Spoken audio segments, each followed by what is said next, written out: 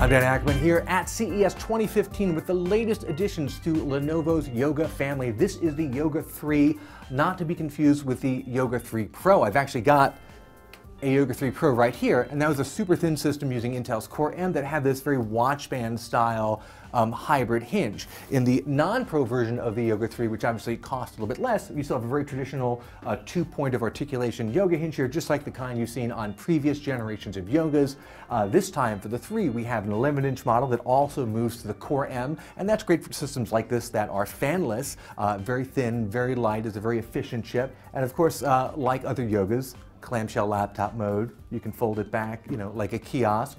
You can flip around to a table tent if you really want, and then obviously the tablet mode is the other big mode, and if here the keyboard and touchpad are deactivated so you're not accidentally clunking on them while you have it in tablet mode.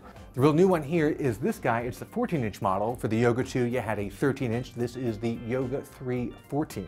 And this guy uses Intel's new 5th generation of Core i chips, also known as Broadwell, and some next generation NVIDIA graphics. And of course, like the 11-inch, touchscreen and folds into all the different possible configurations. And the hinge has been tweaked just a tiny bit to be a little bit smoother when you open and close it, and also so it just goes completely flat like this in case you want to lay it down on a table.